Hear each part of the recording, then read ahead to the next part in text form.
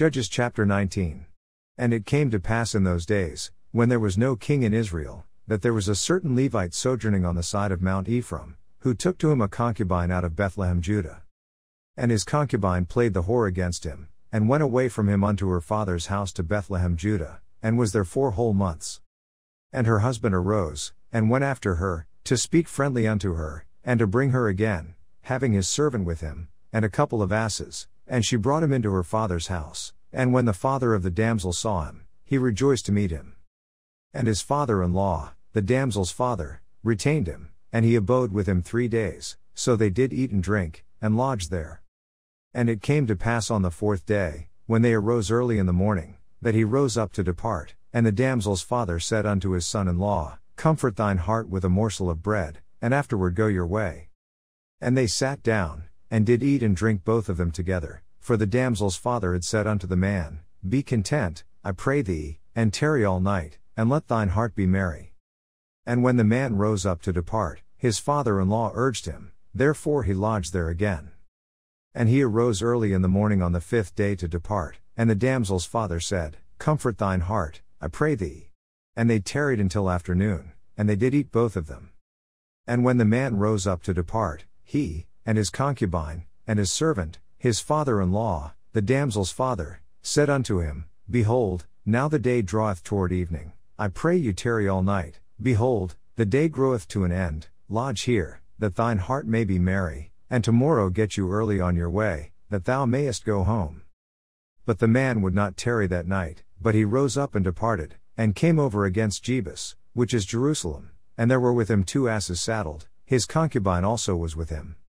And when they were by Jebus, the day was far spent, and the servant said unto his master, Come, I pray thee, and let us turn in into this city of the Jebusites, and lodge in it. And his master said unto him, We will not turn aside hither into the city of a stranger, that is not of the children of Israel, we will pass over to Gibeah.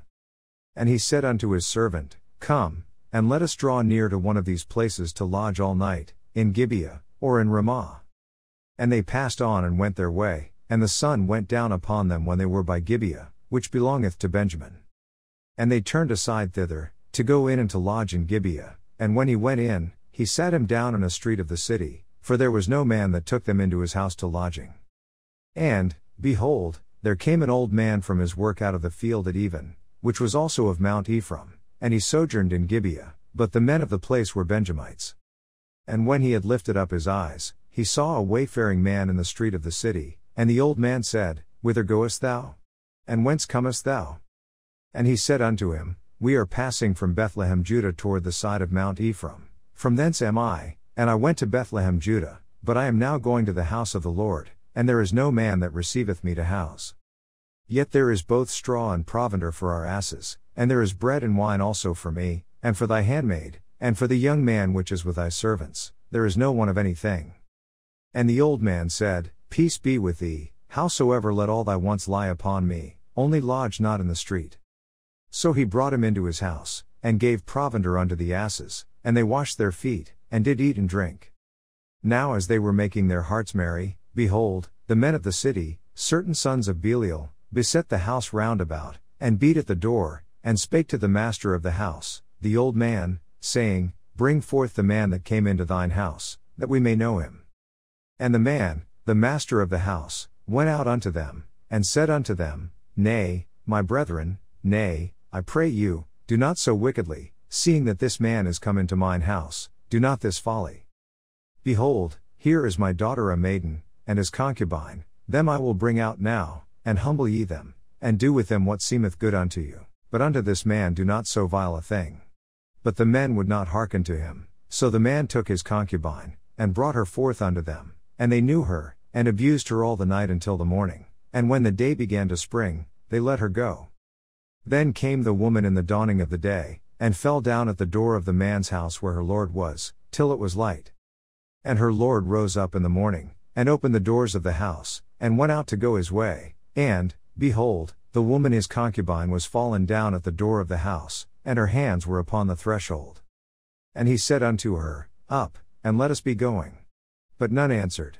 Then the man took her up upon an ass, and the man rose up, and gat him unto his place. And when he was come into his house, he took a knife, and laid hold on his concubine, and divided her, together with her bones, into 12 pieces, and sent her into all the coasts of Israel.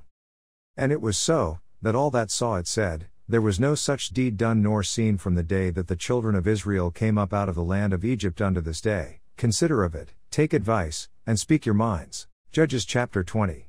Then all the children of Israel went out, and the congregation was gathered together as one man, from Dan even to Beersheba, with the land of Gilead, unto the Lord in Mizpah. And the chief of all the people, even of all the tribes of Israel, presented themselves in the assembly of the people of God, 400,000 footmen that drew sword. Now the children of Benjamin heard that the children of Israel were gone up to Mizpah. Then said the children of Israel, Tell us, how was this wickedness? And the Levite, the husband of the woman that was slain, answered and said, I came into Gibeah that belongeth to Benjamin, I and my concubine, to lodge. And the men of Gibeah rose against me, and beset the house round about upon me by night, and thought to have slain me, and my concubine have they forced, that she is dead. And I took my concubine, and cut her in pieces, and sent her throughout all the country of the inheritance of Israel, for they have committed lewdness and folly in Israel. Behold, ye are all children of Israel, give here your advice and counsel. And all the people arose as one man, saying, We will not any of us go to his tent, neither will we any of us turn into his house. But now this shall be the thing which we will do to Gibeah, we will go up by lot against it. And we will take 10 men of 100 throughout all the tribes of Israel, and 100 of 1,000, and 1,000 out of 10,000, to fetch victual for the people, that they may do, when they come to Gibeah of Benjamin, according to all the folly that they have wrought in Israel. So all the men of Israel were gathered against the city, knit together as one man. And the tribes of Israel sent men through all the tribe of Benjamin, saying, What wickedness is this that is done among you? Now therefore deliver us the men, the children of Belial, which are in Gibeah, that we may put them to death, and put away evil from Israel. But the children of Benjamin would not hearken to the voice of their brethren the children of Israel. But the children of Benjamin gathered themselves together out of the cities unto Gibeah, to go out to battle against the children of Israel. And the children of Benjamin were numbered at that time out of the cities 26,000 men that drew sword, beside the inhabitants of Gibeah, which were numbered 700 chosen men. Among all this people there were 700 chosen men left-handed, every one could sling stones at an hair breadth, and not miss. And the men of Israel, beside Benjamin, were numbered 400,000 men that drew sword, all these were men of war. And the children of Israel arose, and went up to the house of God, and asked counsel of God, and said, Which of us shall go up first to the battle against the children of Benjamin? And the Lord said, Judah shall go up first. And the children of Israel rose up in the morning, and encamped against Gibeah. And the men of Israel went out to battle against Benjamin, and the men of Israel put themselves in array to fight against them at Gibeah. And the children of Benjamin came forth out of Gibeah, and destroyed down to the ground of the Israelites that day 22,000 men. And the people the men of Israel encouraged themselves, and set their battle again in array in the place where they put themselves in array the first day. And the children of Israel went up and wept before the Lord until even, and asked counsel of the Lord, saying, Shall I go up again to battle against the children of Benjamin my brother? And the Lord said, Go up against him. And the children of Israel came near against the children of Benjamin the second day. And Benjamin went forth against them out of Gibeah the second day, and destroyed down to the ground of the children of Israel again 18,000 men, all these drew the sword. Then all the children of Israel, and all the people, went up, and came unto the house of God, and wept, and sat there before the Lord, and fasted that day until even, and offered burnt offerings and peace offerings before the Lord. And the children of Israel inquired of the Lord, for the ark of the covenant of God was there in those days. And Phinehas, the son of Eleazar, the son of Aaron, stood before it in those days, saying, Shall I yet again go out to battle against the children of Benjamin my brother, or shall I cease? And the Lord said, Go up, for tomorrow I will deliver them into thine hand. And Israel set liers in wait round about Gibeah. And the children of Israel went up against the children of Benjamin on the third day, and put themselves in array against Gibeah, as at other times. And the children of Benjamin went out against the people, and were drawn away from the city, and they began to smite of the people, and kill, as at other times, in the highways, of which one goeth up to the house of God, and the other to Gibeah in the field, about 30 men of Israel. And the children of Benjamin said, They are smitten down before us, as at the first. But the children of Israel said, Let us flee, and draw them from the city unto the highways. And all the men of Israel rose up out of their place, and put themselves in array at Baal Tamar, and the liers in wait of Israel came forth out of their places, even out of the meadows of Gibeah. And there came against Gibeah 10,000 chosen men out of all Israel, and the battle was sore, but they knew not that evil was near them. And the Lord smote Benjamin before Israel, and the children of Israel destroyed of the Benjamites that day 25,100 men, all these drew the sword.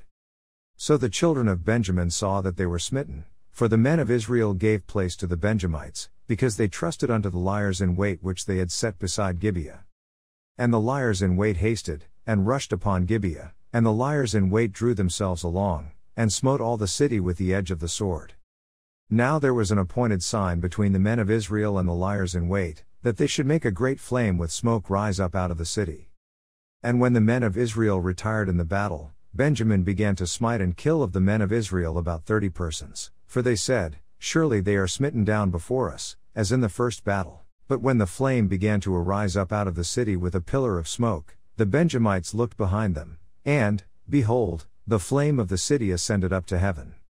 And when the men of Israel turned again, the men of Benjamin were amazed, for they saw that evil was come upon them. Therefore they turned their backs before the men of Israel unto the way of the wilderness, but the battle overtook them, and them which came out of the cities they destroyed in the midst of them. Thus they enclosed the Benjamites round about, and chased them, and trode them down with ease over against Gibeah toward the sunrising. And there fell of Benjamin 18,000 men, all these were men of valor. And they turned and fled toward the wilderness unto the rock of Rimmon, and they gleaned of them in the highways 5,000 men, and pursued hard after them unto Gittim, and slew 2,000 men of them. So that all which fell that day of Benjamin were 25,000 men that drew the sword, all these were men of valor. But 600 men turned and fled to the wilderness unto the rock Rimmon, and abode in the rock Rimmon 4 months. And the men of Israel turned again upon the children of Benjamin, and smote them with the edge of the sword, as well the men of every city, as the beast, and all that came to hand. Also they set on fire all the cities that they came to. John chapter 3 verses 22 through 36. After these things came Jesus and his disciples into the land of Judea, and there he tarried with them, and baptized. And John also was baptizing in Aenon near to Salim, because there was much water there, and they came, and were baptized. For John was not yet cast into prison. Then there arose a question between some of John's disciples and the Jews about purifying. And they came unto John, and said unto him, Rabbi, he that was with thee beyond Jordan, to whom thou bearest witness, behold, the same baptizeth, and all men come to him. John answered and said, A man can receive nothing, except it be given him from heaven. Ye yourselves bear me witness, that I said, I am not the Christ, but that I am sent before him. He that hath the bride is the bridegroom, but the friend of the bridegroom, which standeth and heareth him, rejoiceth greatly because of the bridegroom's voice. This my joy therefore is fulfilled. He must increase, but I must decrease. He that cometh from above is above all, he that is of the earth is earthly, and speaketh of the earth, he that cometh from heaven is above all. And what he hath seen and heard, that he testifieth, and no man receiveth his testimony. He that hath received his testimony hath set to his seal that God is true. For he whom God hath sent speaketh the words of God, for God giveth not the Spirit by measure unto him. The Father loveth the Son, and hath given all things into his hand. He that believeth on the Son hath everlasting life, and he that believeth not the Son shall not see life, but the wrath of God abideth on him. John chapter 4 verses 1 through 3. When therefore the Lord knew how the Pharisees had heard that Jesus made and baptized more disciples than John, though Jesus himself baptized not, but his disciples, he left Judea, and departed again into Galilee. Psalms chapter 104 verses 24 through 35. O Lord, how manifold are thy works! In wisdom hast thou made them all, the earth is full of thy riches. So is this great and wide sea, wherein are things creeping innumerable, both small and great beasts. There go the ships, there is that Leviathan, whom thou hast made to play therein. These wait all upon thee, that thou mayest give them their meat in due season. That thou givest them they gather, thou openest thine hand, they are filled with good. Thou hidest thy face, they are troubled, thou takest away their breath, they die, and return to their dust. Thou sendest forth thy Spirit, they are created, and thou renewest the face of the earth. The glory of the Lord shall endure forever, the Lord shall rejoice in his works. He looketh on the earth, and it trembleth, he toucheth the hills, and they smoke. I will sing unto the Lord as long as I live, I will sing praise to my God while I have my being. My meditation of him shall be sweet, I will be glad in the Lord. Let the sinners be consumed out of the earth, and let the wicked be no more. Bless thou the Lord, O my soul. Praise ye the Lord. Proverbs chapter 14 verses 22 through 24. Do they not err that devise evil? But mercy and truth shall be to them that devise good. In all labor there is profit, but the talk of the lips tendeth only to penury. The crown of the wise is their riches, but the foolishness of fools is folly.